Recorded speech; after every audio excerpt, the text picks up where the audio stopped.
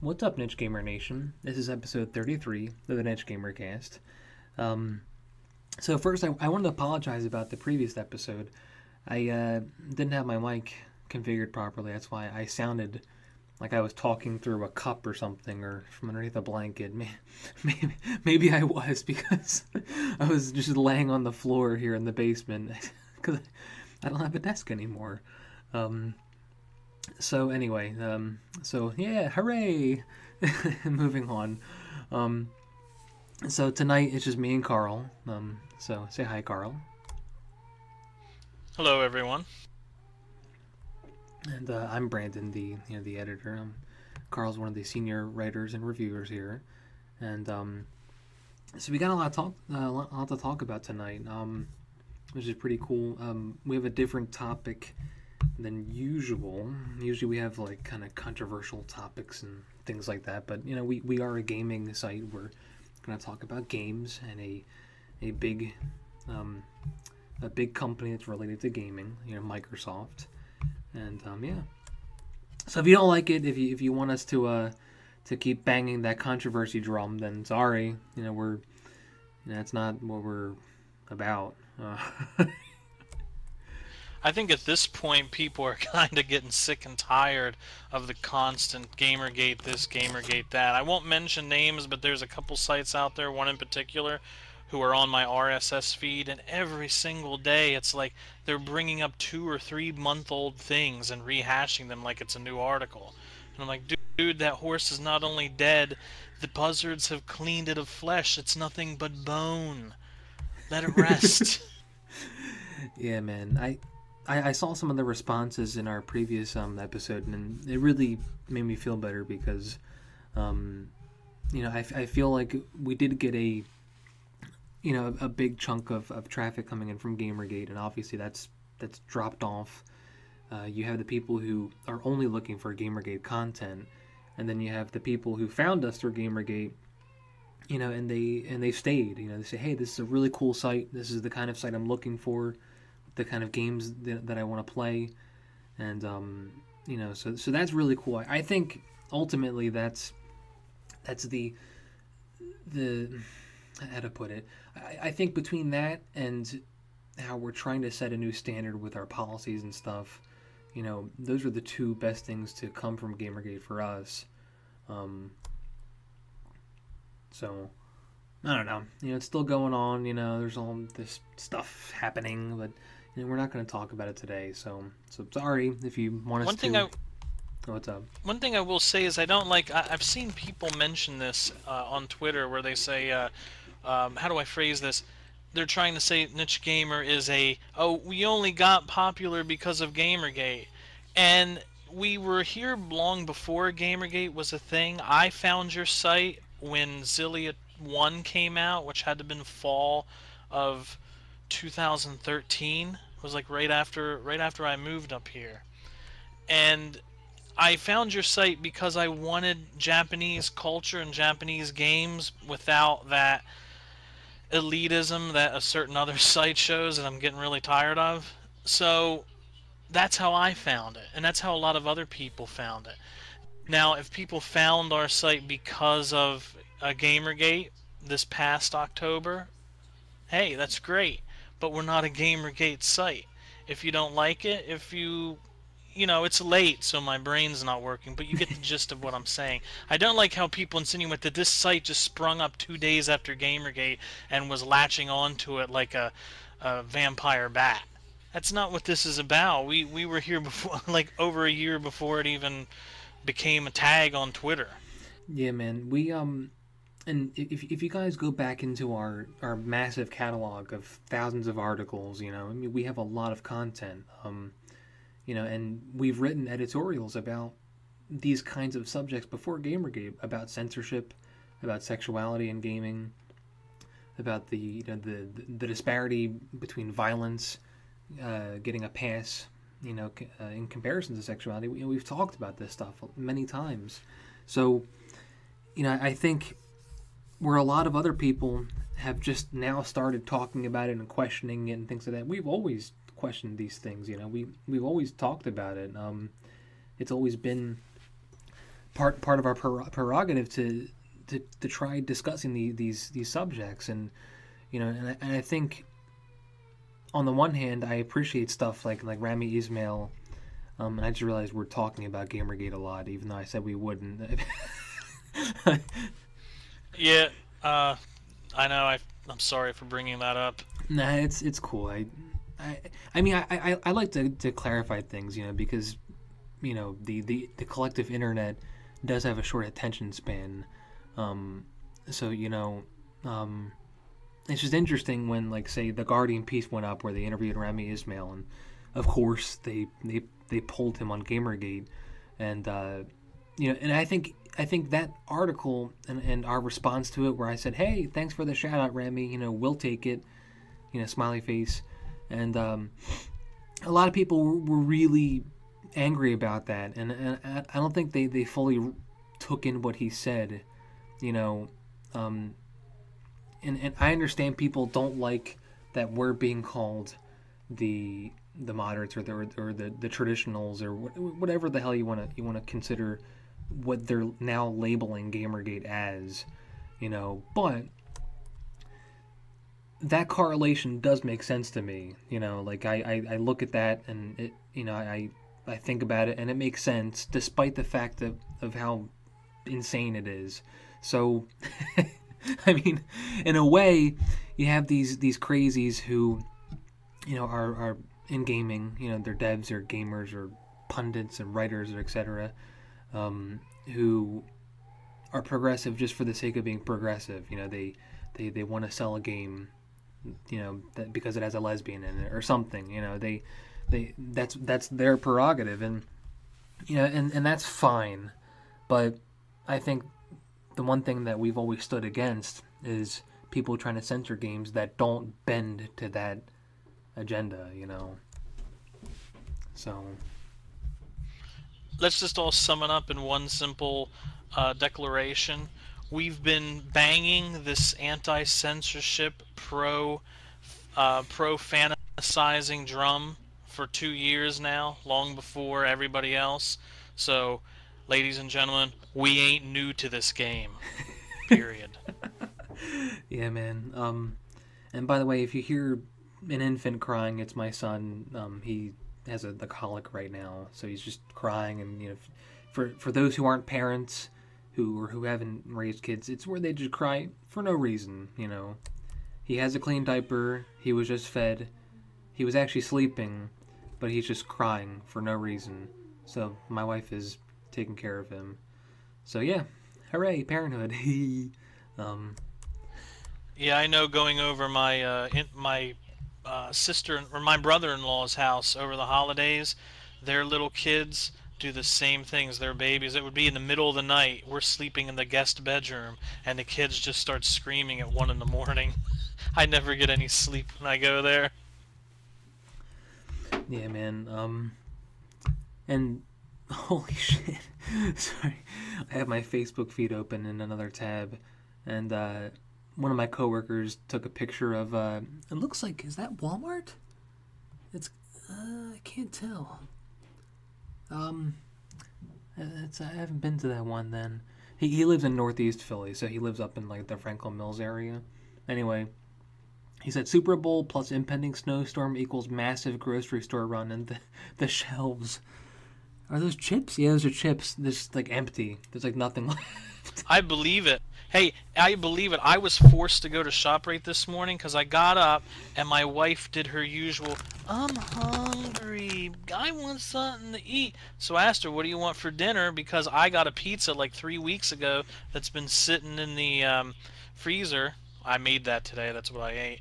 She's like, no, DiGiorno's? I need spaghetti, but...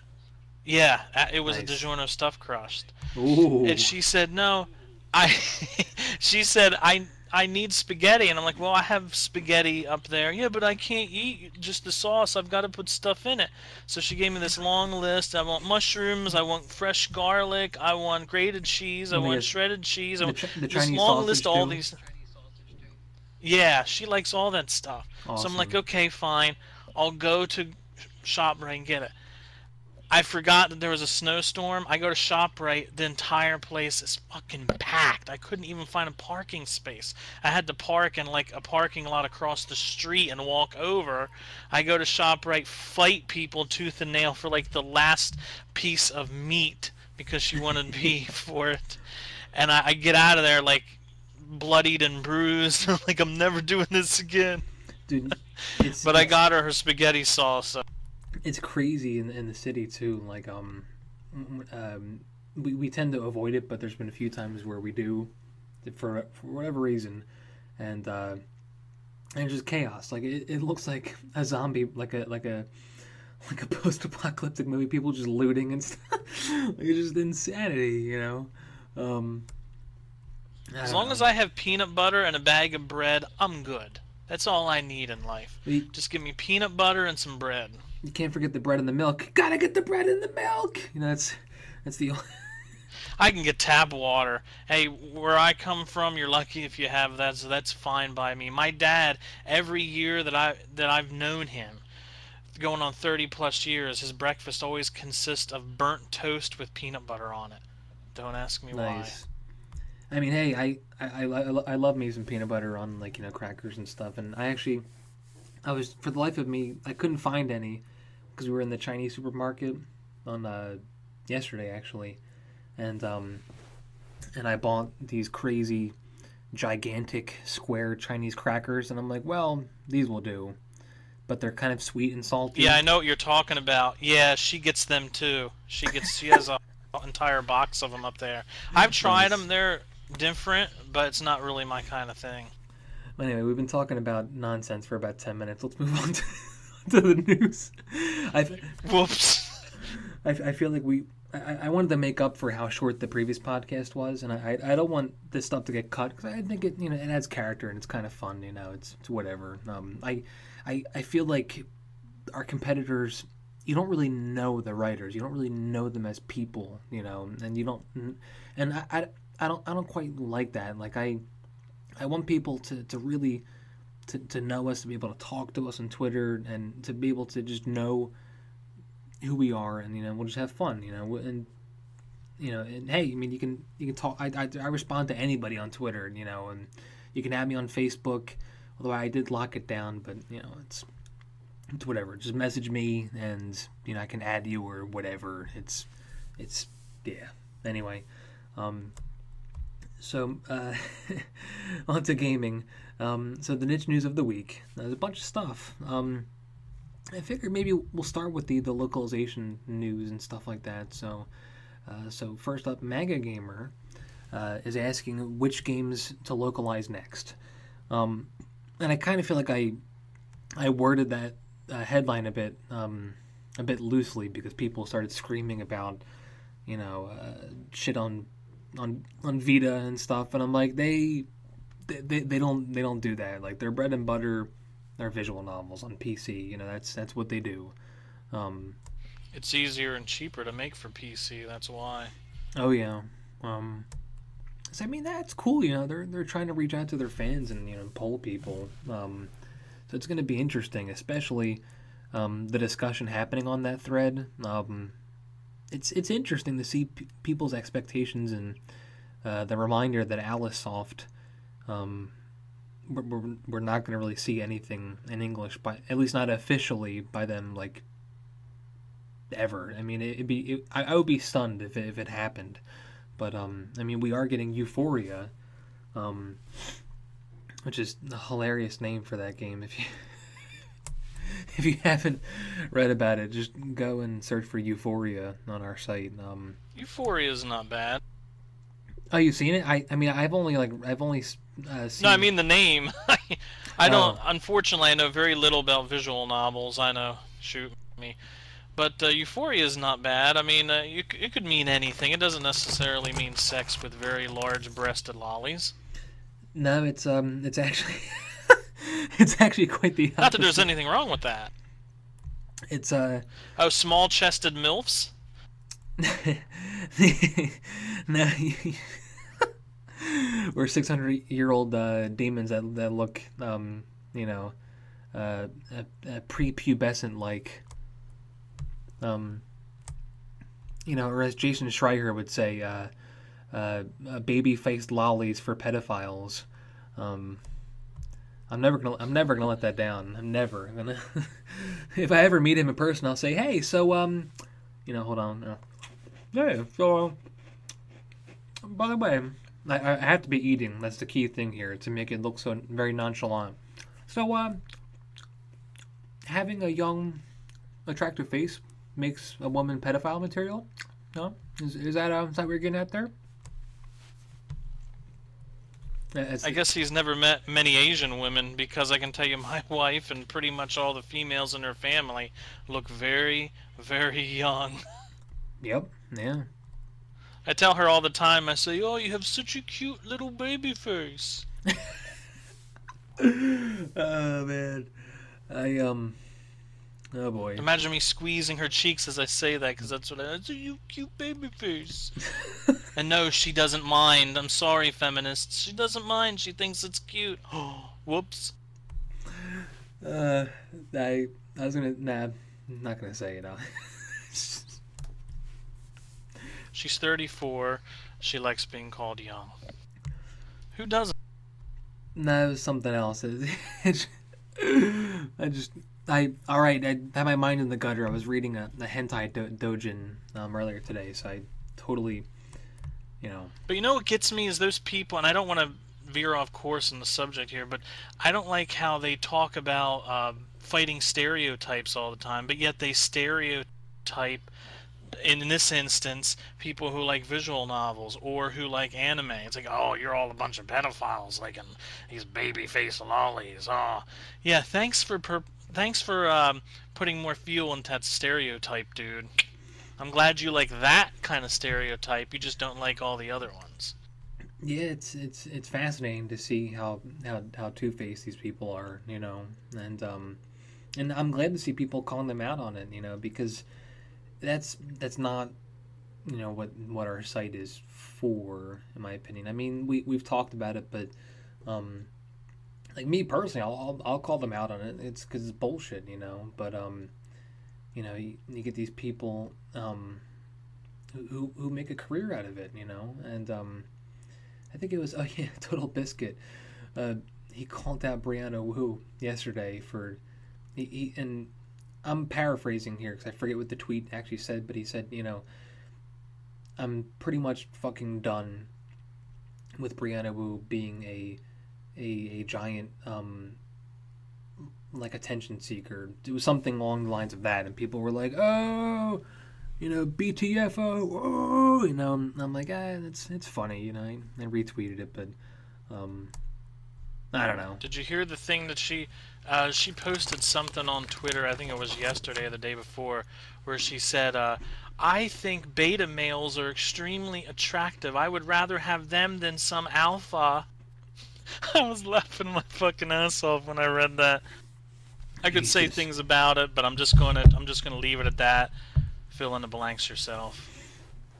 Yeah, I mean, my relationship and your relationship, with our wives, it's definitely a quote unquote normal, like it's balanced, it's fair, sure we may have our issues here and there, but it's not like I don't know if I should use this as an example. Well, I'll just say it like this: a relative of mine was dating this guy for years and years and years and years, for a long time, since like high school. Anyway, he controlled her. He literally controlled like everything she did, and she rebelled. She broke up with him eventually, and I think she's happy now with this other guy. So she's having a kid apparently.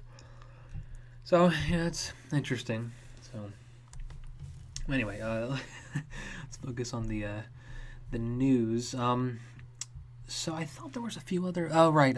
So Bandai Namco trademarked Rage Burst in Europe.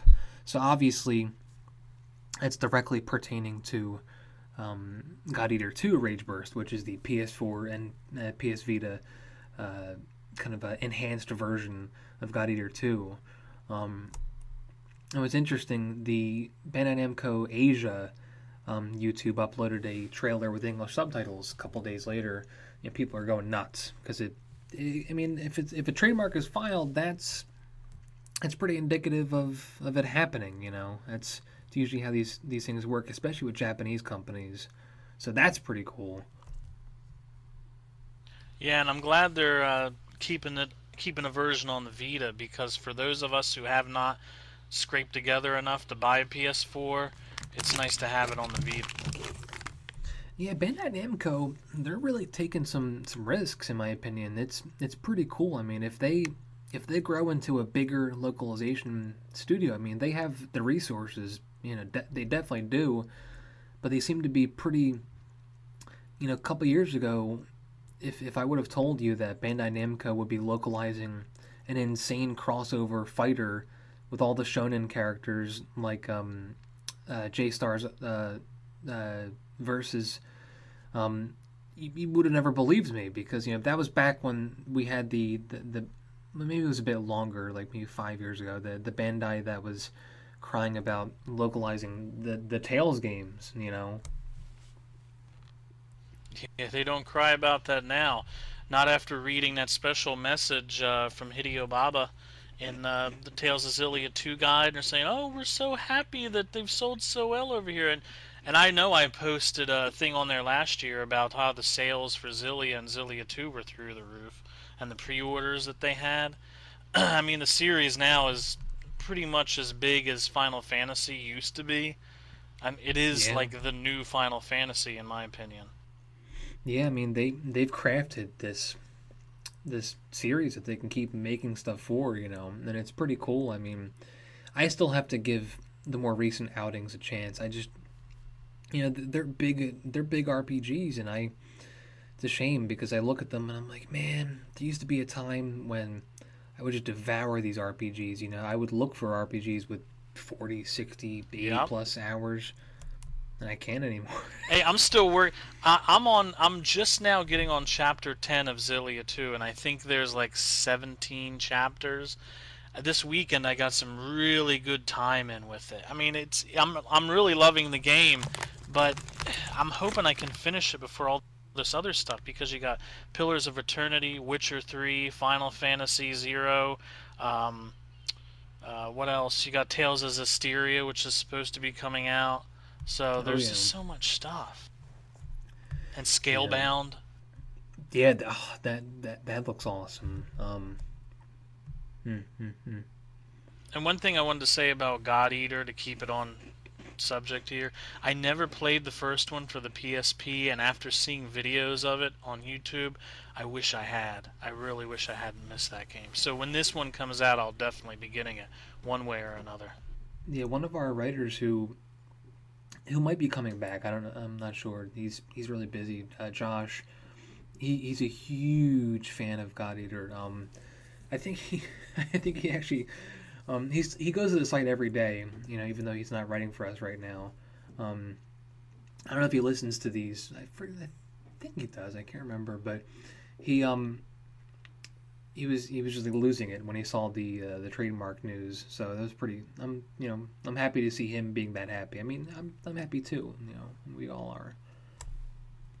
It's a happy time to be a gamer, regardless of what people say. There's just so much good stuff coming out, especially for people who loved Japanese games. Yeah, and the sad thing is you get these people who sit there, you know, these armchair warriors, and they scream about how gaming is. I'm trying to think of the phrasing they usually use. They they sit there and they say, "Oh, you know, the games they focus on this one type of person," and I'm like, "What?" Like, "Oh, the basement, the males with their obsession with violence and breasts and vaginas," and I'm like, I love that voice. I'm pretty sure, there's a huge misconception there because, to me, the basement nerd was always, the guy, "Mom, this is me here." Well, that was always the stereotype, like the D&D player, etc. The gamer to me was never that kind of thing. You know, the gamer to me is just somebody who is an avid gaming enthusiast. You know, that's You know, the truth is, and I'm gonna just say right now, that stereotype has never really existed. I was playing D&D in the late 80s through most of the 90s. I was a hardcore gamer. I moved out of my parents' house by the time I was 23. I used to have dozens of friends, most of which unfortunately have moved by now. But I can tell you, of all the people I knew, both offline and on, I've never known any quote unquote basement dwelling bearded virgin nerds. So this stereotype that gets thrown around about gamers is complete and utter bullshit, and I just wish it would get dropped already. Because if you were to take everyone who identifies as a gamer or a Dungeons and Dragons player or any of those any of those people who are victimized by that stereotype, you pull them all together, I bet you less than 1% will be a bunch of 30-year-old bearded guys living in their mother's basement. And that stereotype like needs to Christian. die. You know, the thing about Christian is, and I could probably, I could talk about him for months, but honestly, he's autistic. He's autistic, so technically, I mean, that's a horse of a different color. He's not like you or me or your average gamer. He's vandalizing stores because Sonic has the wrong color arms. I mean, just think about that. We're not dealing with Mm. someone who he should be on medication. I, I really I don't want to get into this subject, but I think it's almost criminal that his parents never put him on medication or never took him to a psychiatrist, or he should be in a group home or something. There's so much damage has been done to him. I don't know if they can even reverse it at this point. But that's he. Yes, he is a basement dweller, but that doesn't count because he has a mental disability. Yeah, that was out of line. That was just I don't know why he just popped into my head. No, I mean, I was it's not watching really the, out of line. I get what you were saying. I mean, I was watching the apparently the the the the writers of the Sonic Boom cartoon wrote in the the Knuckles menu glitch. Like they literally said, "Hey, look, you can't complain about it anymore because it's now canon in the show."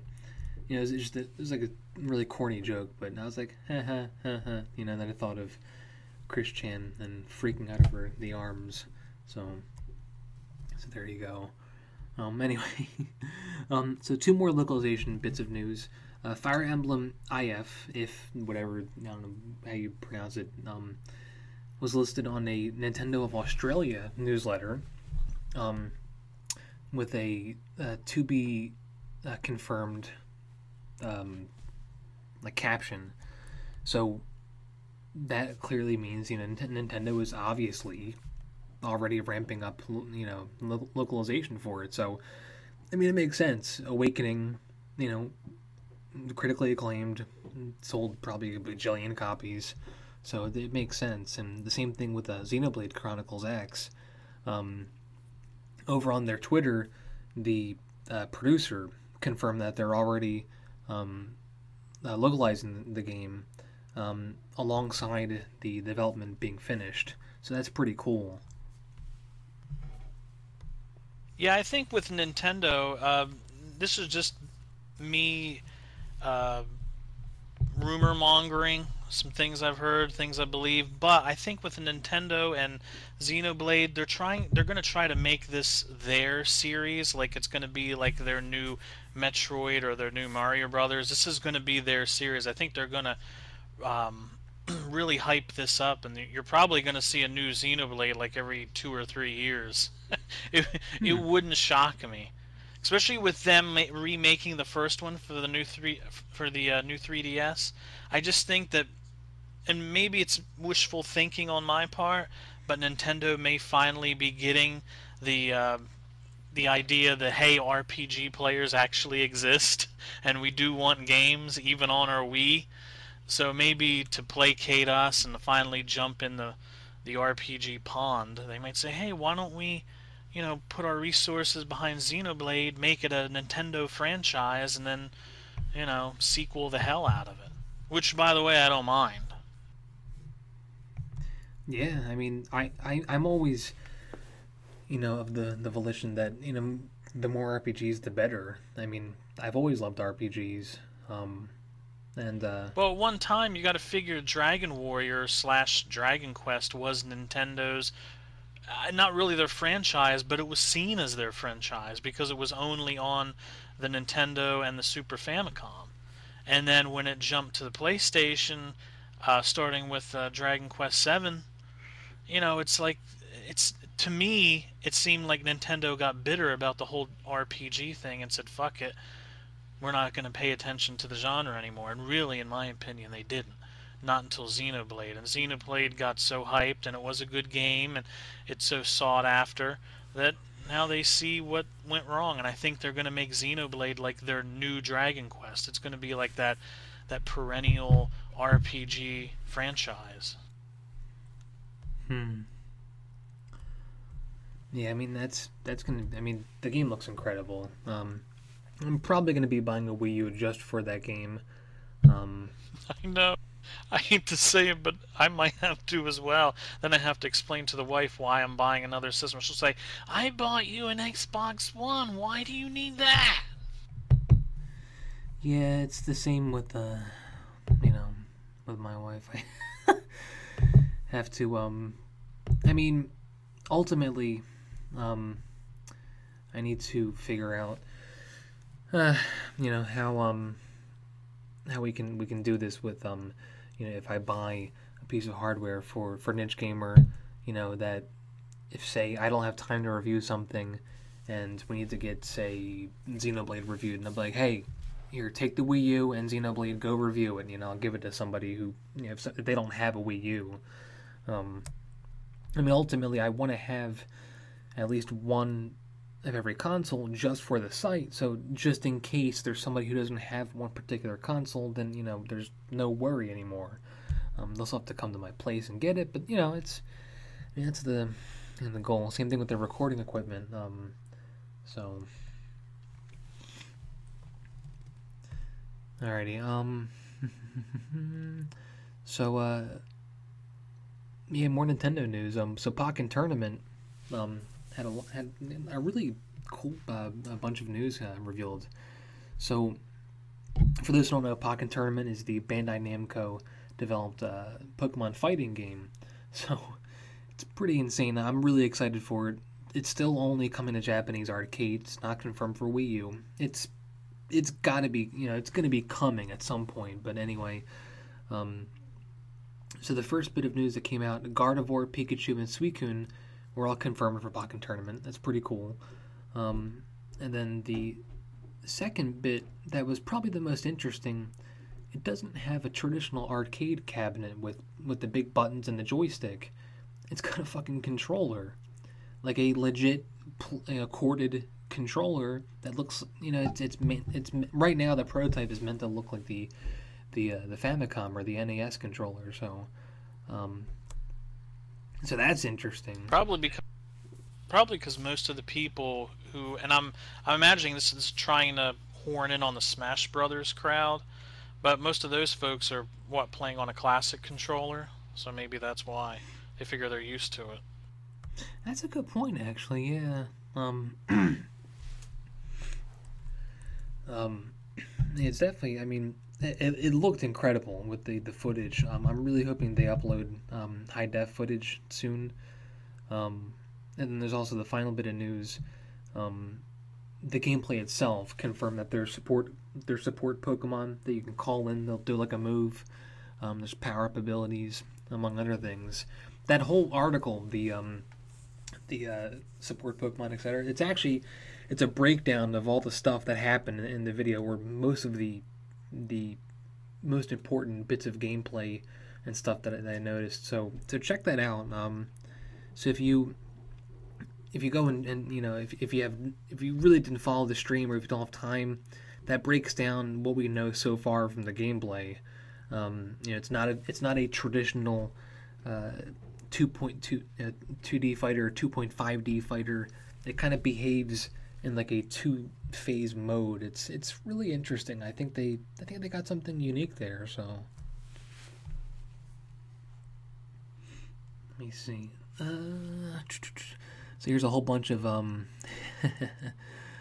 actually, let me see. There's a bunch of stuff that I know Carl's going to talk about a lot. We'll do those after the Clive article. Actually, we'll do Clive and Strafe. So I wanted to give some shout outs to these two games. So Clive is up on. Let me get the article real quick. I thought this looked really cool. It just instantly made me think of, my childhood with the platformers and stuff. It's a very colorful platforming game, and it actually looks and it at least it looks like it behaves, like the platformers of old did. I think my Wi-Fi is bottoming out. Let me see.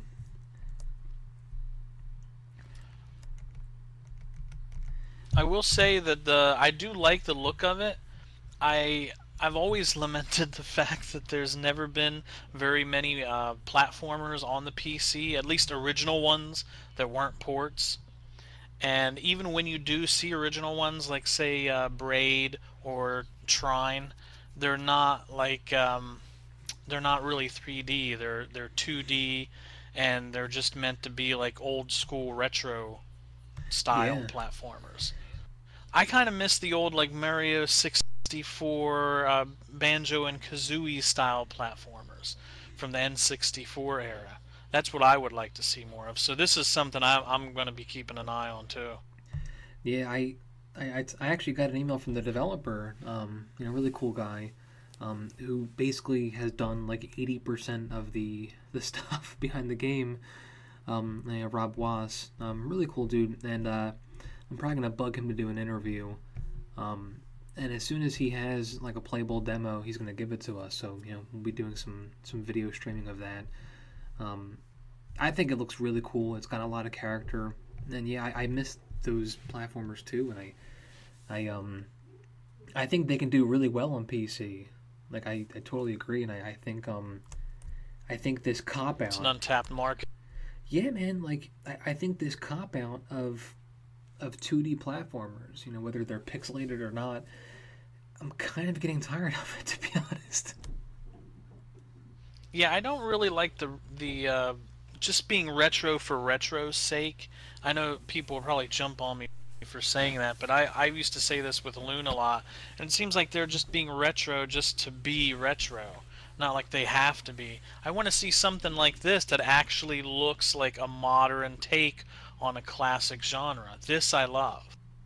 Yeah, and even with the geometry, the polygons and stuff, and the character designs and the character models and the colors, it looks like something you would see back on the N64 or the PS1. But it runs fluidly. It looks really cool.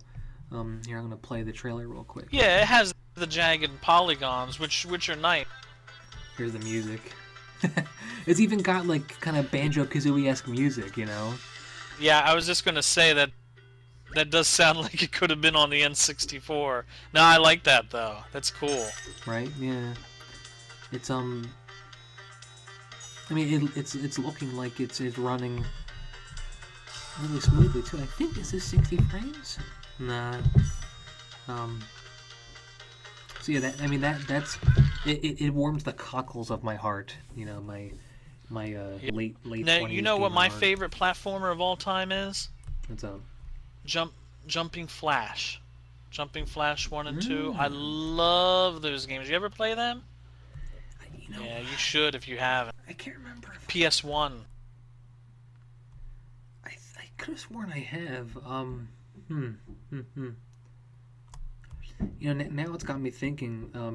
What my favorite platformers were back in the day. I mean, there was obviously Super Mario 64. I mean, what can top that? I mean, that's. But I mean, there was Spyro, which I fucking adored. I loved Spyro so much. I hate what it's become. I think it kind of makes me sad. It's just sad. Not angry. I just look at it and I'm like, oh, that's Spyro now, huh? I remember that Ghost and Goblins or Ghouls and Ghosts. They made one for the PS2 that I really liked, where you had to save the princesses. in Oh each. I know it's so yeah. cliche, right? You yeah, and you actually had your sword in that one. It was really neat. I love that game. Yeah, that It one was was a really blue good bottom. too. I always remember it was a blue bottom PS2 disc, and I had so many problems trying to get it to work on my PS2. The wife came to say hi. I put the pizza in the oven. Hello. It's almost done. Oh. Carl says hi. Hi. And the listeners will be listening too, so. Okay.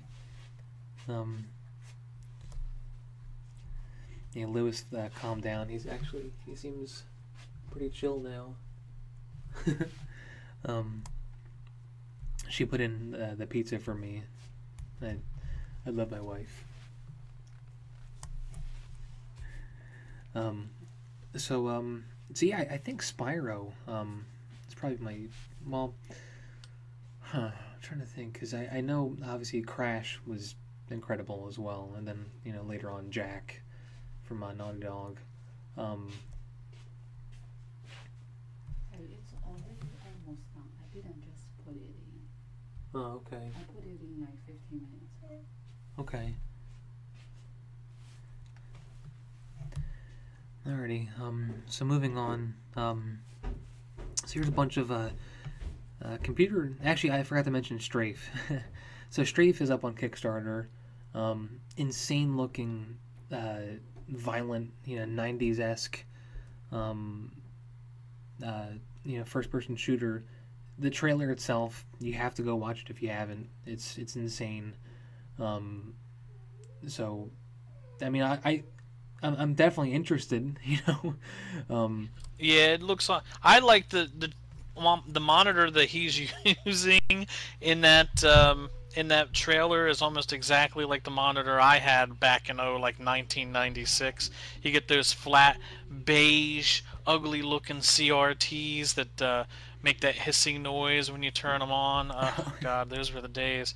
I had a 13-inch CRT monitor so damn big I could barely lift it up the stairs, and of course I wasn't spazzing out and had foam coming out of my mouth like this dude, but yeah, that's pretty much how my 90s were right there. Yeah, I remember, man. It was funny. I remember I used to have an old monitor like that, and then I upgraded to a slightly bigger but much larger and heavier monitor that came with this compact Presario.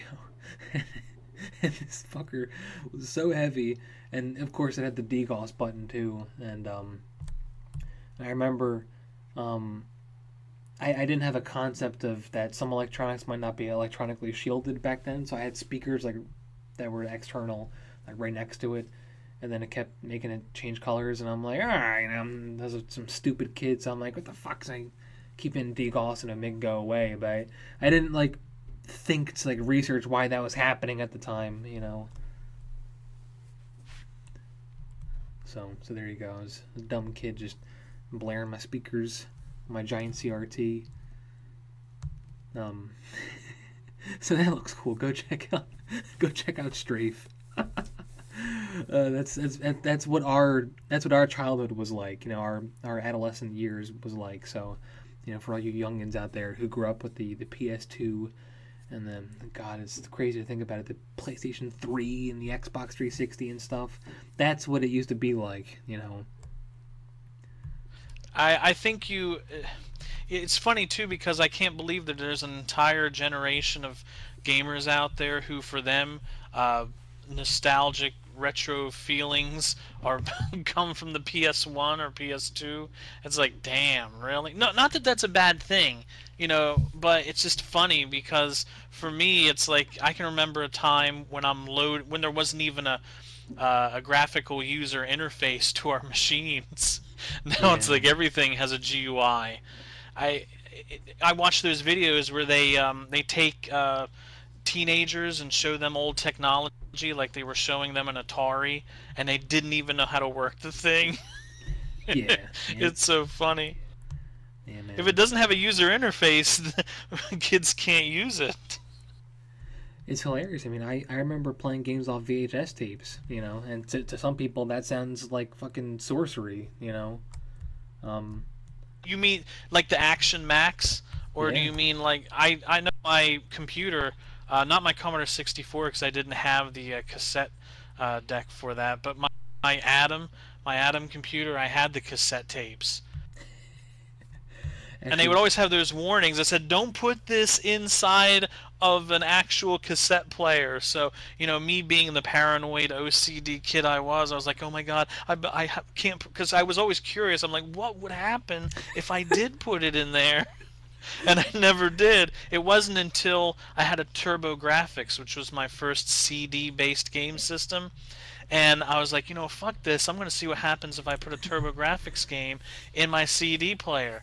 And it was Cosmic Fantasy 2. And they had a message that played at the beginning. It says, "Warning, warning, take this out of your CD player or kiss your speakers goodbye." wait, And it there was a actually. big explosion sound. Yes, really. Oh my god. And I was like, "Oh shit." Oh my god, that's awesome. Actually, hold on. Let me go grab the pizza real quick. I'll be like 2 minutes. Let me. I hope I should. Well, I'll let it keep running. I'll Well, be I right back. I could regale people with the story of Cosmic Fantasy 2. I don't know, most people might not know the game. It came out for the TurboGrafx, was part of I think there were four of them, all told, in Japan. I'm not sure when they stopped making them.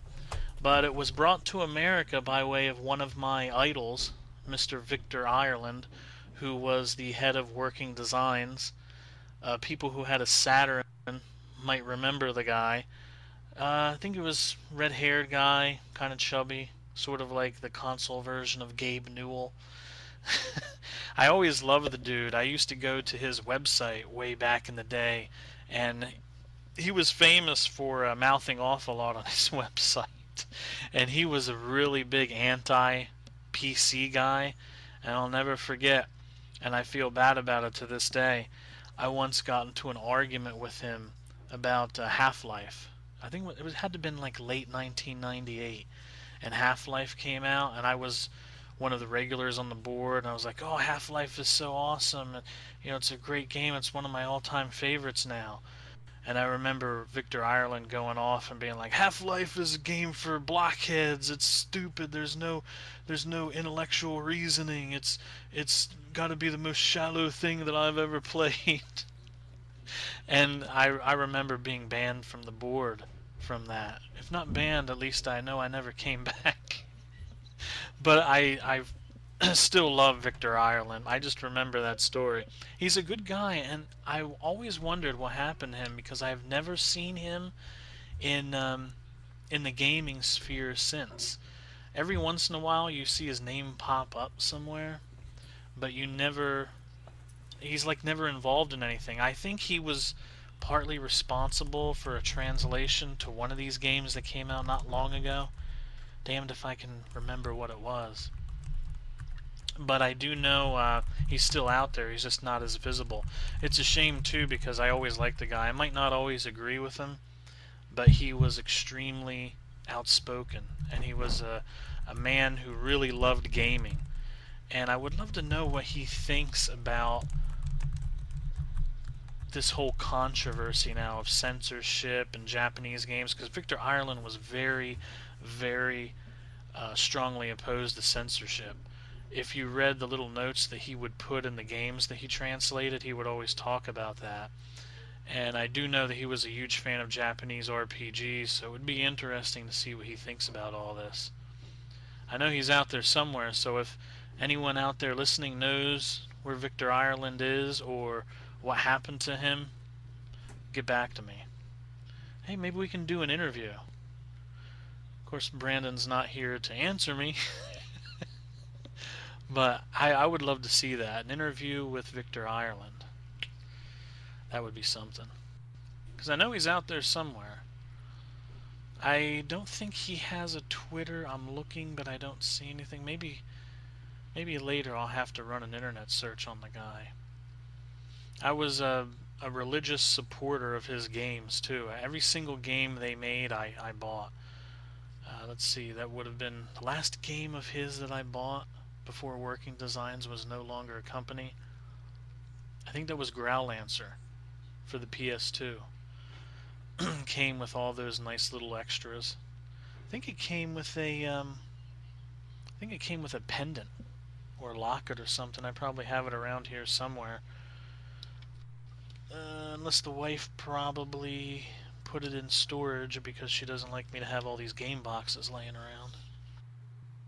I think Brandon would be proud I just rambled on about nonsense stuff for 3 minutes while he was getting his pizza. It also helps that it's extremely late, and I'm probably going to be going to bed after this because I have to wake up at 5 in the morning to go to class. Okay. I tried to fill the emptiness with a small rant, but I don't know, I couldn't keep it. That's cool. I can edit it out. I just wasn't expecting that. She's like, I put in the pizza for you, and I was like, oh, okay. Kind of wanted to avoid eating on the podcast because people get pissed off about that. Well, it's really fucking hot anyway, so let it cool off. So hey, I'm back. So the last bits of news. There's actually quite a few really exciting things. So Brian Fargo announces the Bard's Tale 4. So that's pretty awesome. So Yeah, that was speculated for a while too. I mean, people kept because wasn't there news that broke like maybe a month ago that he registered the name? Oh, I didn't even know that. Yeah, I remember hearing about that. Because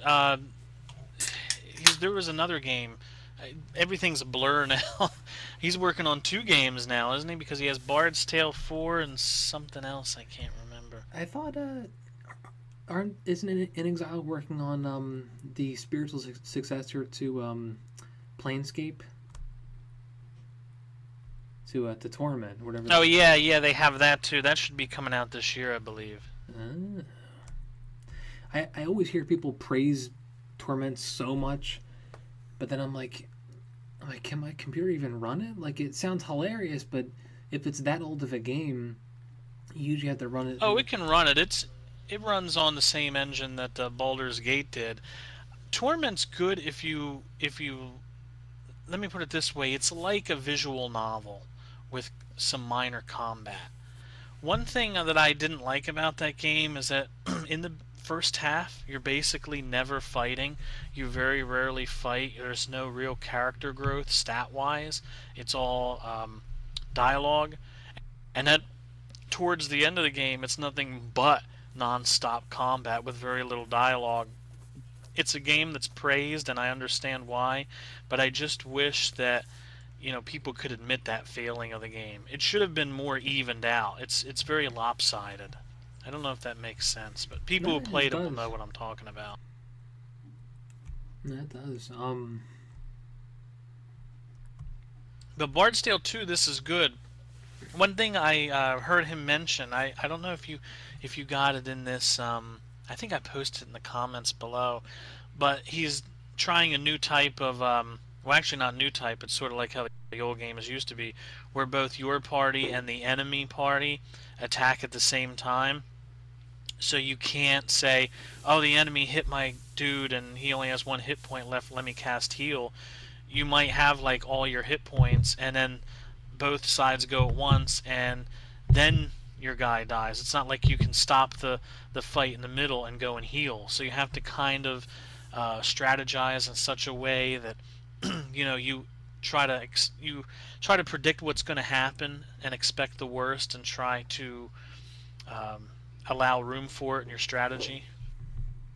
It sounds more complex than it is, but I like what he's doing with it. It does sound cool, though. Let me see. So there's 3 more. Could have sworn. Oh, right. So Don't Nod. I never know how to pronounce it. I guess that's how you pronounce it. Don't Nod Entertainment. People who made Remember Me and more recently, Life is Strange, which is coming out, revealed a completely new game. It's a PC horror RPG called Vampire, or Vampire, I guess.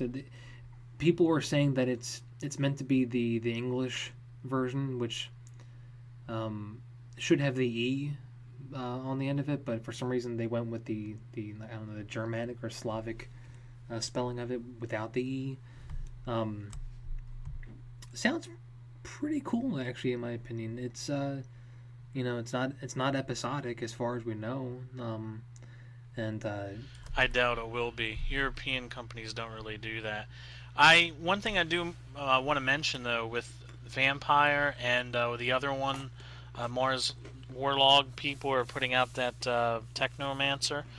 I noticed that Focus Home Interactive is like the new Joe Wood. I mean, they have become like the top number one European RPG publisher. It's like every single major European CRPG I've seen has been published by Focus Home Interactive, which is cool, but it's neat to see them rising up and like being that company, because that must mean they definitely have a lot of money and they're devoted to it. So yeah, yeah. I mean, it's interesting, and you mentioned the next bit of news, Mars, the Mars Warlogs developer announcing Technomancer, which is another RPG. That's really cool. I'm really excited for both games, actually. yeah, Mars Warlogs is one of those games that's sitting inside of my my pile. It's it's in my backlog, and one of these days I'm actually going to play it. I feel bad because it seems to be one of those RPGs that you either really really like it or people really really hate it. And I love games like that because they always end up being games that grow close, that I grow very fond of. Yeah, man. I'm actually the same way. Like Nier, I fucking love Nier, but it's a very polarizing RPG. You know, a lot of people don't like it. A lot of critics don't like it, but myself and a lot of other people just fucking love that game. So. Yeah, and I wish I hadn't passed up on that because the reviews for it were so bad, and everybody told me it was bad, so I never got it. I had one friend who I trusted at the time, and he was like, "Oh, don't get it. It's just nothing but fishing. I'm fishing all the time. I hate fishing." I'm like, "Oh shit." And I'm not going to bother with it. I hated fishing in Wind Waker, so I'm not going to put up with it again. So, but now I feel bad because I really would love to have played it. I mean, to put it into perspective, I remember fishing like once. That's like the only time you have to fish, and then the rest you can just progress with the story, and the story is pretty incredible.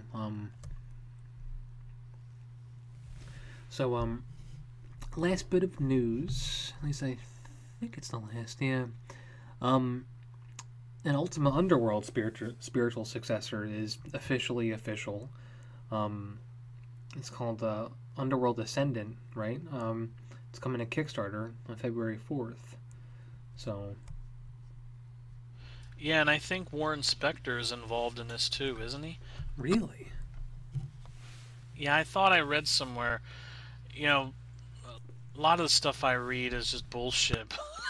I could have sworn I read somewhere that Spector is involved. It'd be cool though. I mean, the thing about Ultima Underworld, it's one of those games that old farts still every once in a while you'll reinstall it. Of course, now it's easy with the with DOSBox and good old games having a version up. But it's one of those games you keep going back to and you're like, damn, they just can't make them like this anymore. Now, Arx Fatalis was supposed to be the modern Ultima Underworld. Unless somebody can prove otherwise, I remember hearing that the designers originally were going to make an Ultima Underworld 3.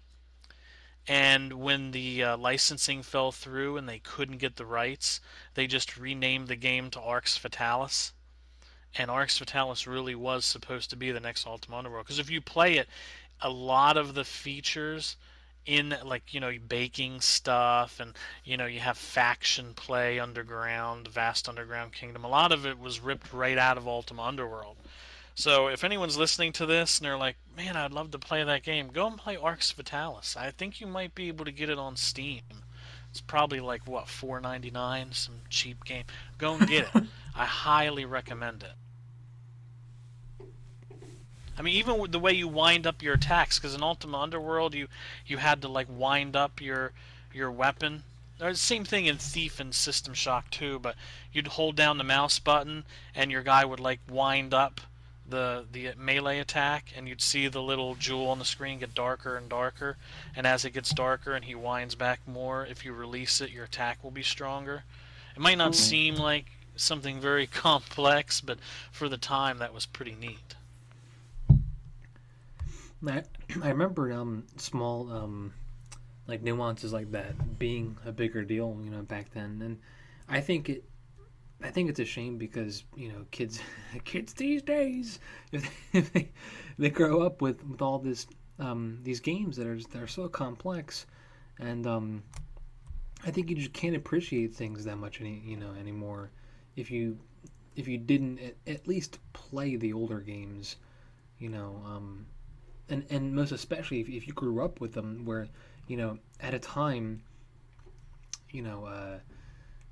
Arx Fatalis or what have you, that was the cutting edge. You're like, oh, what are they gonna do next? And and if you saw new stuff, you'd be like, oh, that's pretty cool. Yeah, and I think now the new innovations are mainly based on visuals or how far you can mod the game.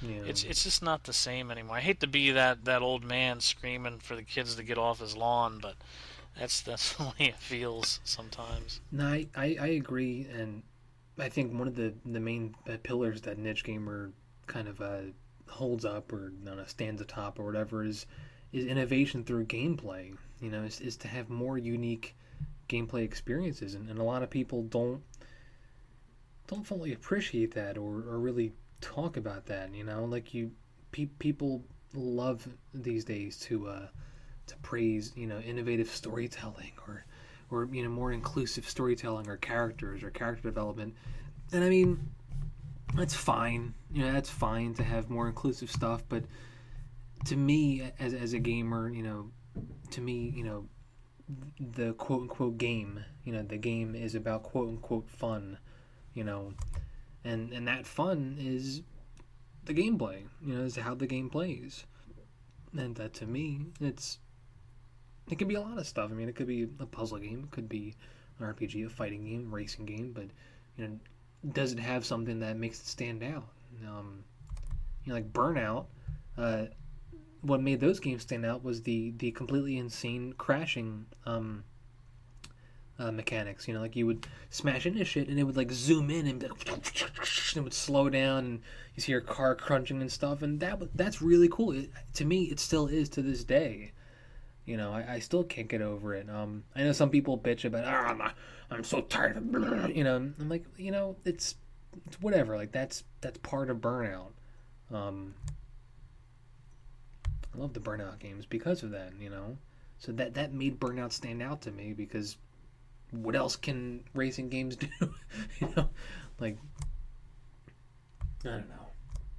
I think my cat's chasing a mouse. I just saw my shit. I just saw my cat like run, like just bolt into the other room. That's funny. Anyway, so topic of the week. We talked for too long, so I wish we need to be better with our time management. So Microsoft had their Windows 10 keynote. If you didn't follow it, we covered all the relevant stuff that we can talk about on the website. Yeah, I think there was some cool stuff there. I know there's a lot of hate. A lot of people still just fucking hate Microsoft. They hate Xbox. I understand why. I was right there with you with the DRM and all that stuff. But they are making steps toward being better. And I'm not trying to be a Microsoft shill. I'm just trying to clear the air before we talk about the keynote. No, and I agree with you too. Well, first of all, let me get this out of the way. I'm going to echo the sentiment by one of our fans below the article and what he said, in that I really wish Microsoft would stop naming things after Halo. I mean, I get it. Their Siri version is called Cortana. Now their new Internet Explorer browser is going to be called Spartan. I get it. Haha, you made Halo. It's funny, but please stop. If they call their next operating system, Forward Unto Dawn, then we have a problem. But that being said, I do like. I mean, they are trying. They're having the free. Like I have a laptop that has Windows 8, so naturally I'll get a free upgrade, which I think is really cool. That's a nice olive branch. And what I've seen so far, Windows 10 looks really nice. They're actually giving you a real desktop environment this time, which is nice. Um, Battletoads could probably do without that, but I'll let you touch on it. I don't want to go ahead. But anyway, I think I like what Microsoft's doing. I mean, there's really they're really trying to reach out to people that they might have lost, and I always thought they were blowing smoke up people's rear ends about the "we believe in PC gaming" thing, but I don't know. I mean, with what I've been hearing, like now they're going to do crossplay, and now they're going to let you stream your Xbox One games onto your PC. I think that's pretty cool. I've heard a lot of people say, "Oh well, that's meaningless. I don't care about that." But it's a step in the right direction. It shows they actually give a shit. I mean, I definitely agree. I think people don't fully realize what these announcements mean.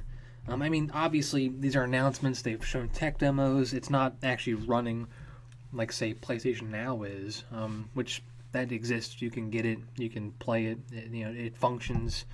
I haven't really used it that much myself, but you know, we'll break it down. So I think the biggest news is probably, like Carl mentioned, was the Xbox One games being streamable to Windows 10.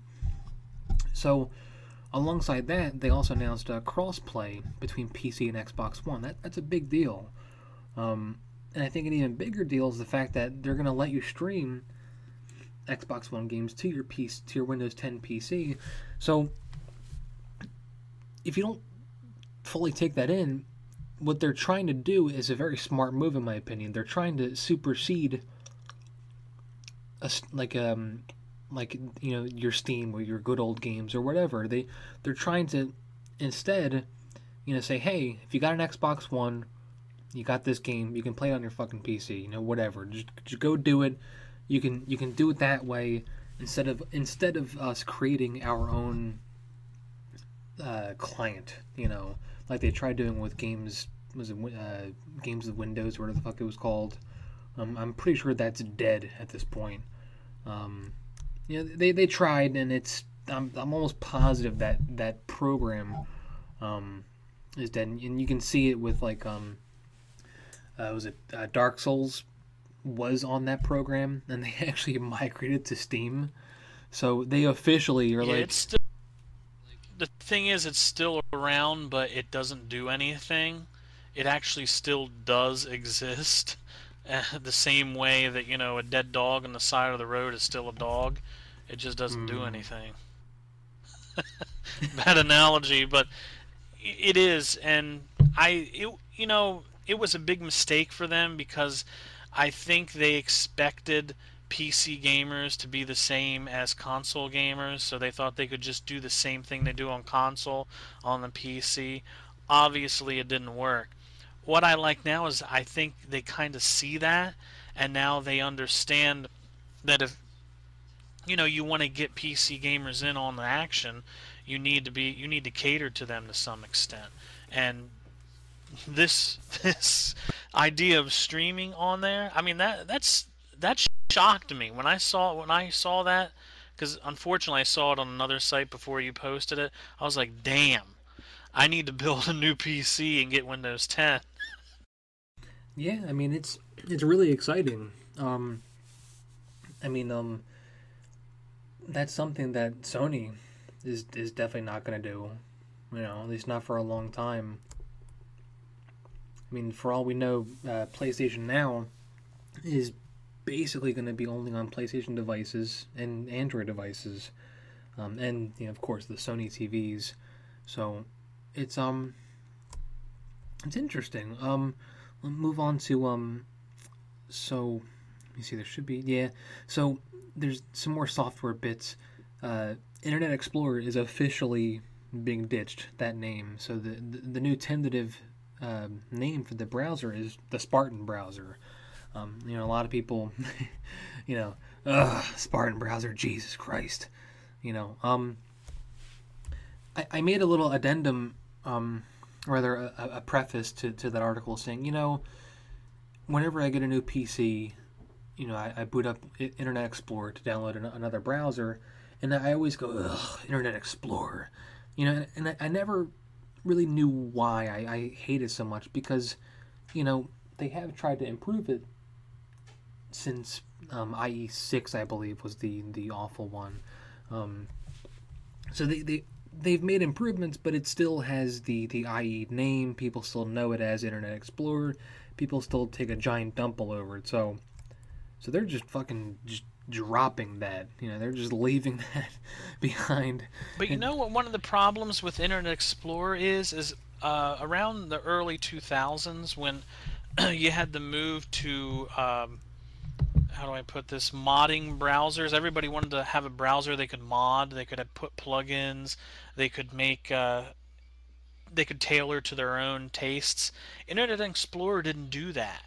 IE never really adopted that mantra that, say, Firefox and Chrome did.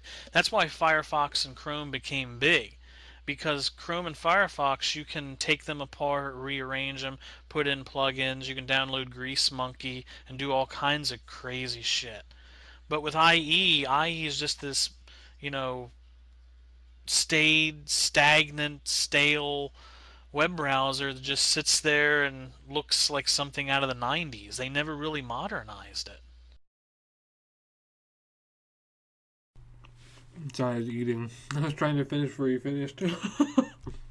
No, it's okay. Yeah, and I don't really have anything. Look, I don't use Internet Explorer. Not to seem elitist and try to sound like some kind of highfalutin hipster, but I haven't used Internet Explorer since the late 90s. I got so tired of Internet Explorer that by 99 I got Opera. I tried Opera, used that for a couple years, and then I got Firefox when Firefox started to become big. And even though Firefox has been starting to get a little sluggish, and it's starting to get a little bogged down with all the features they've added, it's not as lean as it used to be. I like the fact that I can run Grease Monkey on it, and I can use all these plugins and change the way the web behaves. I mean, once you have the Grease Monkey plugin, I don't know if anyone listening here uses it, you can do all kinds of crazy stuff. Like, I remember about, 4 years ago when I first got it, and I found out you could download anything on any kind of media on the internet, even if it wasn't actually downloadable, like porn videos or YouTube videos or MP3s that are playing in the background of a site. So I was like, oh my god, I can go to Pornhub and just like download all my videos. See, I'm really somebody I know will listen to this and say, hey, he's such a pervert. Come on, we all do it, so don't even start. Yeah, But yeah, I mean, that was a cool thing. Grease Monkey's great like that, because that's what Internet Explorer doesn't do. Internet Explorer doesn't let you reach your hands into it and tailor the web to your own tastes. With Internet Explorer, you boot it up and a website's just a website. But with, say, Firefox or Chrome, I can do anything I want. I mean, there's a thing for Grease Monkey that totally changes YouTube. It gives it a black color so it's easier on the eyes. It doubles the size of the viewing window. It auto-loads everything in the highest fidelity. It automatically downloads stuff locally and replays it from your hard drive instead of looking for it online. So, I mean, there's all these crazy things you can do that will alter the way the web works. And that's what people want nowadays. They want that extra level of control. People are a little bit too savvy. And I haven't heard much about Spartan, but if they want their next web browser to be a success, that's what they're going to have to do. And I think at first I was contemplating writing about it, and I'm like, it's more tech news. I don't know. But then, I thought, I'm like, we're a fucking website, so this is a new web browser. We should be talking about it. So I said, so I made the decision to talk about it, and I think the response was good. I mean, aside from the name, I think people are optimistic. And the fact that you can save pages, to a list you can view offline is pretty cool. And I think the one of the coolest bits was the fact that you can write like graffiti and shit on the webpage and save it to your OneNote and then share it with people. So you can just find a page and just write down and draw dongs all over it and just send it to your friend and be like, hey, look, I gave you some notes. Just either Hey, I improved Niche Gamer. I put dongs all over the place. Yeah, I gave Mika like a giant penis, like just resting on her head. I hope you like it. Mika's a futa now. And I'll be like, oh, Futanari. I'm just no, fucking just kill myself. Anyway, no, that would be good because then Mika would be transsexual. Then she would be more appealing to SJWs. See, we can appeal to both sides of the market. But she can't have like one of those giant throbbing cocks like the futas usually have. She has to have like a small limp one because No, that's horrible. That's worse than putting a big throbbing one. It's because I'm pretty sure biologically if somebody is a literal hermaphrodite, only one of the sexual organs actually functions. So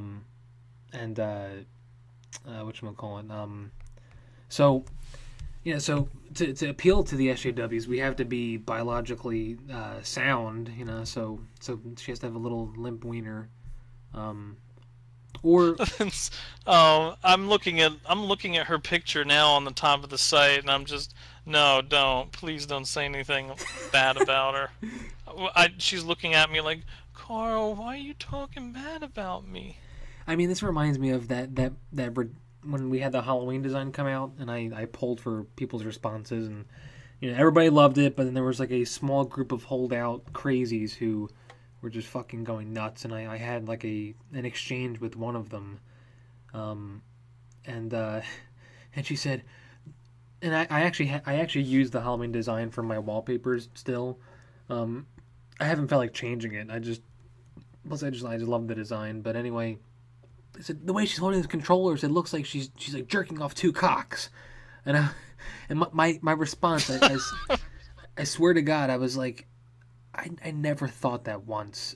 I saw two controllers, and she's holding them up like she's like presenting them like, hey, check it out, controllers, not like, hey, I'm jerking off these controllers. I never once thought of that, like once, it was this fucking crazy sex shaming SJW who saw that and just fucking went batshit nuts on Twitter. I swear to God, the tweet's probably still there. If you go into our thing, it's from back in October. You have to go digging, but it's sad because that's probably just her projecting. I don't want to say anything, but my theory is I feel it's these undersexed people. They're just not getting enough. So every time they see something that's even the slightest bit, and I mean the slightest bit sexual, or it can be taken in a sexual way, they just rail against it. I agree. People in Gamergate were actually making a point of this, saying, the most progressive people on Twitter, they're very hateful and stuff. There's so-called progressives that they're probably just projecting off of their own racism, or bigotry, or sexism. So it makes total sense. It's the same way that you could say the a judge is secretly binge drinking in between cases, and or how every cop is a criminal, stuff like that. So. It's like how I said on Twitter about last week. I posted something, a couple people retweeted. I said, and this was true coming from the heart, I said, I only trust people who are perverts. Because honestly, perverted people are the coolest people on earth. Now, one cool thing about this whole controversy is I've added a lot of people to my friends list that I never knew before. And there's one person that I know of, this Alexandra. I guess he's a guy who's transitioning to a woman. So he's really cool, or she's really cool. I don't know. I can't remember what the preferred pronoun is. I'm sorry if you're listening, but he's extremely, extremely, extremely, extremely perverted, and I just love the tweets that come out of that. And it's why I say I only trust perverted people, because I don't care if you're straight, if you're gay, if you're bi, if you're, I don't care what you are. I don't care where you are on the spectrum. If you're really perverted, you're probably a cool person. Because it's those people that are comfortable with their sexuality and comfortable with expressing it that are the easiest to get along with, at least in my opinion, from what I've seen. Yeah, man. I've kind of gotten a reputation now for just posting whatever I want, on Facebook and Twitter.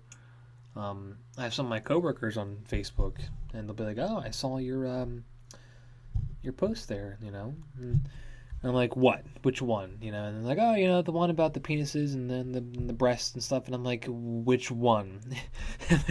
you know, and, and it's just funny to see people's reactions to it, and I've always, ever since I've been on the internet, I've always kind of felt like at some point I might make a living off of pornography in some shape or form. It just made sense to me, because like I'll tell anybody, hey, I like pornography. Like I don't care what you think about me. Porno. Yeah, well, I mean, you don't even have to say that. You can just say you like the human form, which I think we all do. And you just get these people that don't want to admit it to themselves. They're like, "Oh no, I'm a civilized human being. I don't look at naked people. That's horrible." Yeah, you do. And you think about it all the time too. Men and women, gay and straight. We all think about sex all the time, every day. So why would you then go here and say otherwise? Like, oh no, I'm gonna hold myself back, and then I'm gonna point and wag my finger at those who are thinking about sex, you naughty boys. Yeah, yeah, man. Well, we'll bring it back, and we'll finish up with Microsoft, and then we'll close out. So we mentioned briefly that Cortana is going to be your assistant in Windows 10. So remember, I'm sure many of you, maybe if you're too young and you didn't, and then you're lucky, the little fucking paperclip that popped up in Windows. Remember that guy? Clippy. Yeah, Clippy. That's what she's going to be relegated to outside of the Halo games. I don't really play them that often, so I don't know if she still is in the Halo games, if she's still canon. Yeah, she is. So, okay. Well then, then she'll... So outside of her also being Microsoft's version of Siri, she's also going to be Microsoft's new Clippy. So that's certainly interesting. Chief, remember to save that file. One of in the article, one of our fans was like, this is kind of creepy, and most especially if it's saggy tits Cortana. I was just dying, like I was laughing so hard. And then finally, one of the most interesting pieces of news is Microsoft revealed their own VR headset called a HoloLens, or Microsoft HoloLens. They had a Minecraft tech demo because obviously they own Minecraft now, and they're trying to capitalize upon that. I think it looked cool. It has the holographic technology built in, and it renders it separately from the external hardware. So if you have the game that's built to have those visuals in it, it just sends the video signal to the headset, and the headset renders it in that holographic form, and then bam, and then you see it. I love tech like this. I really hope at some point we can get our hands on it. If they have it at E3, they probably will. And if any of us can afford going, you better believe we're gonna fucking be trying it out. So that's cool. Before we close out, actually I grabbed maybe a bit too many. This is our newer segment, Senpai Noticed You. So if you tweet at us, email us, if you comment on articles or whatever, these are all tweets, but I've grabbed article comments before too. I just didn't have time. I'm sorry. We'll point it out and be like, hey, Senpai noticed you because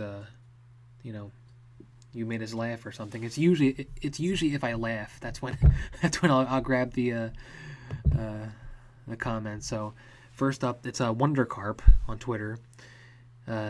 He nominated us for the Shorty Award in fan sites because they are real fans of niche gaming awesomeness. So that's awesome. Thanks, dude. I wonder if we really will get nominated though, because I know they're pretty big awards on the web. We have to have a lot of people who haven't nominated us. Yeah, I don't know what the policy on that is either. Like, if I tweet about it, like, hey, vote for us, maybe I will. So these next tweets are in relation to the Fahrenheit, whatever the fuck it's called. They butchered the name with the American release. It's David Cage's older game. Christ, it's whatever. It's the weird game. Fahrenheit and Indigo Prophecy. Yeah. Yeah. So Dandy Jack said that game was absolutely fucking retarded. I laughed at that. And then Timko, I forget his full name. It's like Tim something. It's this cool Polish guy. He said that pictured a split second before the game goes full anime in all caps. That was pretty funny. That's one of those games that people either really, really love or really, really hate. I've never played it, but a lot of people I know of on Steam, they talk very highly of it, so I might try it out. But yeah. I mean, I'm trying to remember if I played Indigo or if I played the earlier game that they made, Omicron, the Omad Soul. I know I still have a copy of Omicron. It's fucking sitting somewhere. The one with David Bowie in it. Oh, yeah. I forgot about that. Oh, man. How could you forget Ziggy Stardust? You shouldn't forget him. I know. I love Bowie. I actually have all of his albums. All the old ones. I don't have his new one. I've listened to it, though. I like it. It's fun. It sounds kind of like his older stuff. I mean, I don't know. This was in response to my tweet, my jab at MagFest, because of all the bullshit that I've been hearing down the vine through my sources about what's going on over there. Arthur Chu or the fuck his name is. Those morons over there. Telling people that they need to get their weapons checked when they have like a giant foam hammer and shit like that. It's insanity. That's what happens when you have SJWs in power. That's like America and the world. Like, I'll say this right now. That's what happens when you let these crazies, these SJWs, have actual power. That's what they do. They fucking throw it around and they become even more crazy. It's just insanity. And I tweeted. You wouldn't need you wouldn't need a weapon to take care of Arthur Chu. I could probably come in with a very hard noodle that was maybe undercooked, and I think I could probably take him out with that. Just poke him. Ah, you're assaulting me. Yeah, I'm talking like a penne noodle. Just a little one. Oh yeah. You might want to say, "Come here, fat boy." Oh, poof, just poke him right in the boob with it or something. You might want to boil it a little bit so it gets like nice and floppy and then wet, and then just slap him on the face with it. Oh, this is giving me ideas. Anyway, so the response to that was this is from Cameron 8161, who's a pretty big fan of ours. So awesome. Thank you, dude. He said, "Shit, for a decent con like that, I would have to try to get a Friday off so I could travel up from DC." So, I forgot to mention the jab at MagFest was saying maybe we should finally start Niche Gamer Con. So I can't say more. There's something happening later this year that I can't quite announce yet. That's going to be exciting. I've told the. Promise me this: if we ever get big enough to have our own con in the same way that, say, Penny Arcade does, I would like to see that happen. By the way, we have to have some kind of tournament or exhibition that involves only games with very large breasts. So, like, we could have a Dead or Alive competition, but players are only allowed to pick, like, Vanessa or Hitomi or, or Mary, characters that have really big breasts. I mean, that would be the official Niche Gamer breast tournament. And whoever wins the tournament would get an Opie mousepad. I mean, I think if we framed it right, it would get fun reactions out of people. We could say... Framed it right. I know. Jesus. I didn't No, it's okay. Don't worry. I'm tired, too. I really like that idea. We could call it the Breast Appreciation and Awareness event or something. And yeah, and you know what? We could take donations for breast cancer. There you go. Yep. Bam. Yep. There you Give go. out pink ribbons. Yep. There you go. And then people can't call it sexist because we are legitimately appreciating the female form and raising awareness of breast cancer at the same time. So there you go. Porn does it all the time. So there you go. Just eat it. Yeah, I know they used to have those little armbands that say "I love boobies." Yeah. I worked with a guy who had one, and I was like, "Where'd you get that?" And he showed me. I'm like, "Oh, that's so awesome." So this next tweet was in response to the news of Indigo Prophecy, actually, as well. A fan was like, "Wait, huh? Wasn't it on PC already? Huh?" And then, like, "Oh, dirt, I didn't read the article." And then I think it was Dimmy responded on the Twitter saying, read the article. And he was like, "I did XD derp." So, and this was Chaz Dragoon, so he's a pretty cool guy. He's a more recent fan of ours, but very active with the tweets and stuff, so pretty cool. Thanks, dude. And the final piece from Senpai Noticed You. So this was from the Killer Instinct article, revealing Omen, and at the end was the tease for Golem. I had a pretty good laugh at this. This is from the Unhelpful NPC, which is an awesome Twitter handle, by the way. That's a pretty awesome. Yeah, I was gonna mention that. He said, "Excellent. I'll be looking forward to losing angrily to Omen. And did you see the broccoli man at the end? Dude looks sick." He does. He looks so derpy when I look at him again. He just looks so derpy. Is there a picture of that? I need to see that. We don't have one in the article, but you can skip to the end to see the teaser for Golem. And oh man, it's just funny.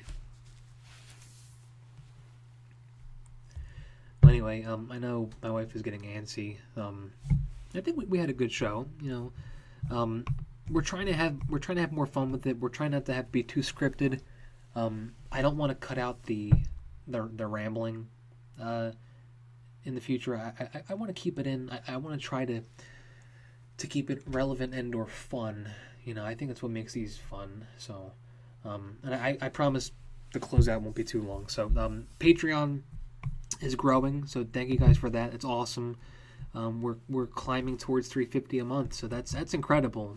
You guys are really supporting us, and I know we haven't been on top of everything. Like we're trying to iron out the kinks with the Mika designs. So I'm gonna send out a message tonight. with the tentative designs, and you guys can give me feedback, and maybe we'll suggest new stuff and whatever, and then we'll do the voting. I think the best way for us to do this would be we decide upon a design, and then the design is basically prepped up for the next month. And I still can't quite figure out how to do a calendar for it, because the problem is the way that this artist does the designs, he makes kind of extravagant backgrounds or whatever, and it's not too easy on the eyes to have just a basic calendar. I'd have to have like a big template that'll cover up the whole design. So I might even just scrap the idea of doing calendars. I really don't want to. It's there's a bit too much on my plate still at this point. So whatever, we'll figure it out. So and that's part of I did the January update for Patreon where I talked about the money, where the money was spent. That's going to be every month now. So at the beginning of next month, I'm going to do an update explaining where the money for January went. In January it was talking about December, so this coming update will be for January's money. So yeah, and we'll describe, we'll go over that. We'll go over where the money is going. And the money that we get goes right back into the website. So if you support us, it's not going to feed our mouths or pay our bills. It's going to the website. That's the only place it goes to. I may spend money on buying a game for us to review or what have you, but that's going back into the website. So and we're gonna disclose all of that. That's what we're always gonna do. So please consider supporting us, even if it's $1. It's totally cool. It means the world to me and the rest of the people here. So please consider it. And tell your friends about us. Even if you can't, that's fine. We're not going to lock content behind a paywall. Just tell your friends about us. I think we have a pretty fun community at this point. And we started doing some Let's Plays. We hit the video content goal, so we're trying to roll out video content, and I think the response has been pretty good.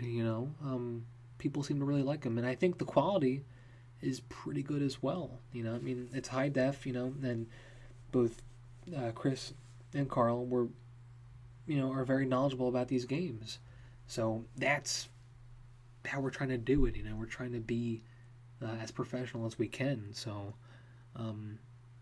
yeah, I would like to do more of them. Sorry, I think I lost connection there for a bit.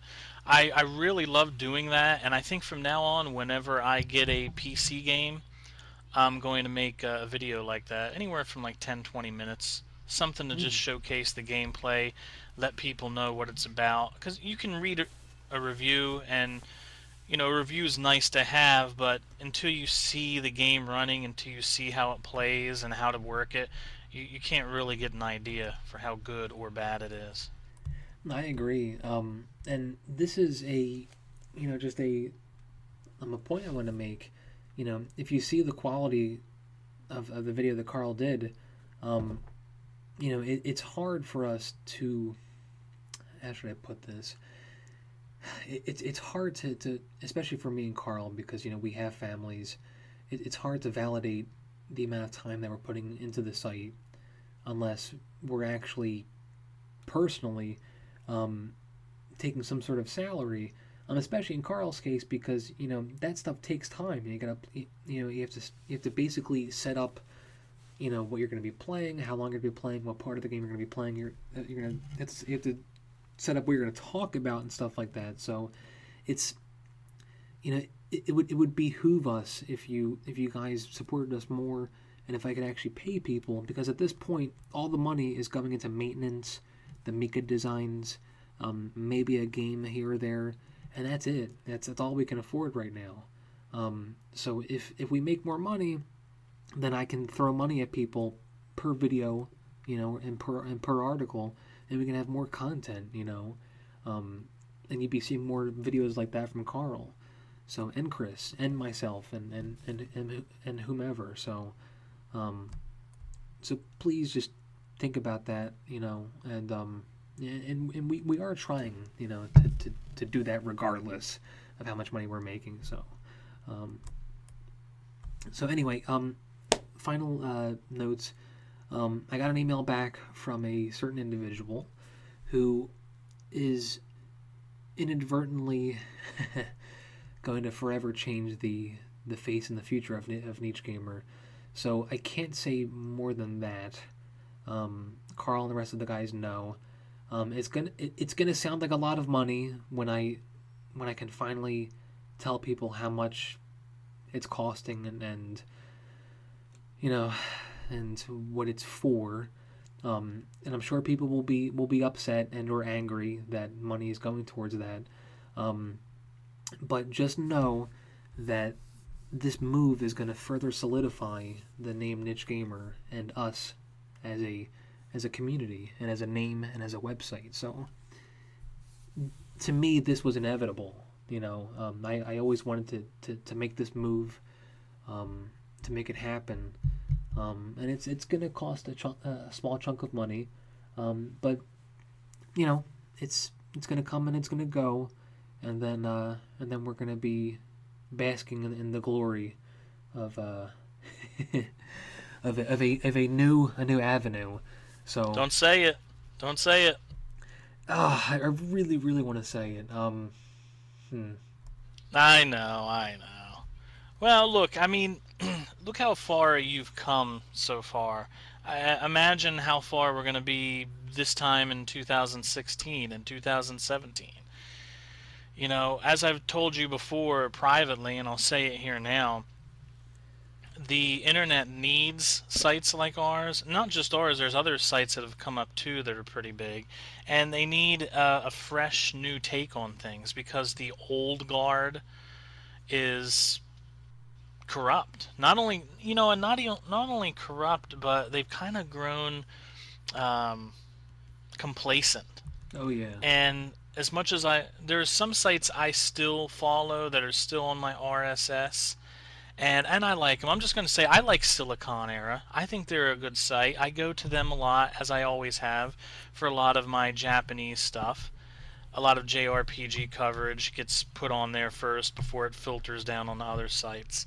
But at the same time, it's just, I don't know if it's because they haven't changed much in all the years, and I've just been going there for so long, but it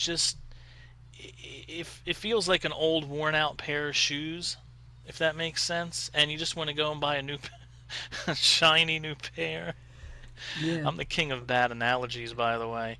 But you need a nice, fresh voice, and I feel that's what we have here, and that's why I joined you, and that's why I like this site, because it's one of those few fresh new voices that are out there making waves, and I think we do need a new group to replace the old group. Every once in a while you need to buy a new pair of shoes.